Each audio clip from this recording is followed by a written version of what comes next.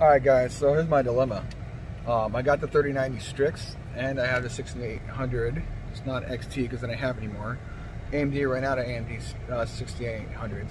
I have the voucher for the 3090. So what I'm going to do is I'm going to go home and decide if I'm going to move my Bitcoin off of my exchange, off my Deribit exchange, or if I'm going to go ahead and move my Ethereum over, because both will cover the difference of what I need. Because I only need I think I gotta figure out how much I actually need, but I have enough to cover it regardless.